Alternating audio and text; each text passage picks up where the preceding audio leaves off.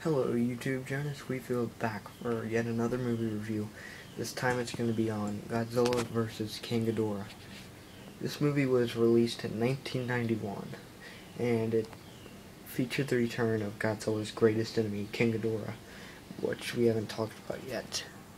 Basically, King Ghidorah is just a three-headed monster from outer space he's definitely Godzilla's most famous enemy, besides King Kong.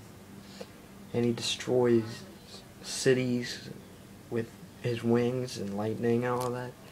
And basically, he's back for the second series, the Heisei series, to fight Godzilla 90s. And they've made Godzilla 90s disappear, and they've made the Dorax come in their place. Dorax are just little winged creatures. And after the bomb goes off, the atomic bomb that won World War II,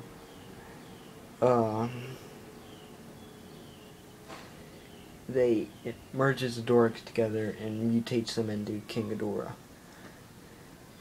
So, basically, King Ghidorah is back and he's destroying all of Japan. And they realize they need to get Godzilla, but he's no longer in existence.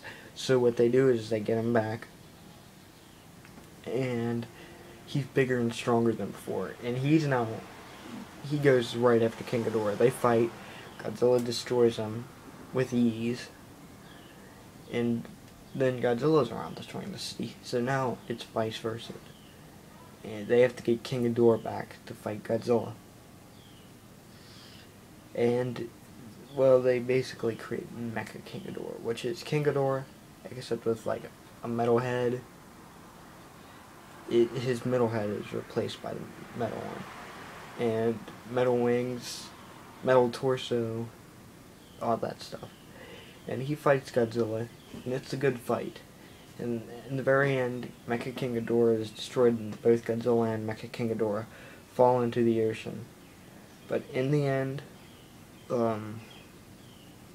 King Ghidorah, Mecha King Ghidorah, is officially dead, and Godzilla's back, which leads us into Godzilla vs. Mechagodzilla 2, which I will review on a later date, but that is my opinion, well, not really my opinion, my review on Godzilla vs. King Ghidorah.